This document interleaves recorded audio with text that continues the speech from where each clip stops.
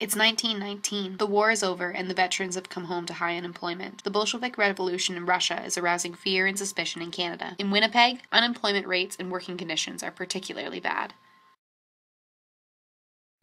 Mr. Meeting, can we get some questions? Minister of the Interior, can you comment on the Winnipeg General Strike? The leaders of the General Strike are revolutionists of varying degrees and types, from crazy idealists to ordinary thieves.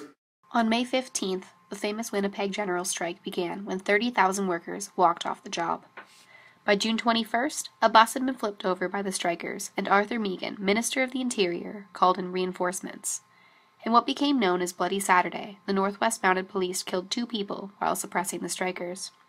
All the while, sympathy strikes were breaking out across the nation. Just over a month after it had begun, everyone returned back to work on June 25th, effectively ending the largest general strike in Canadian history.